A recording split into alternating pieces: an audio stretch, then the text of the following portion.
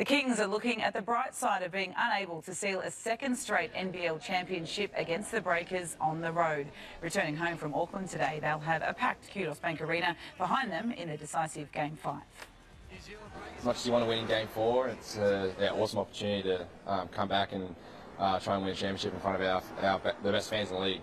The decider is Wednesday night, Fergo. What a blockbuster way to finish things up. Go the Kings. It'll be massive on Wednesday. Yeah, come on the Kings. Nice to go back to back. Yep, that's right. Thanks, Mel.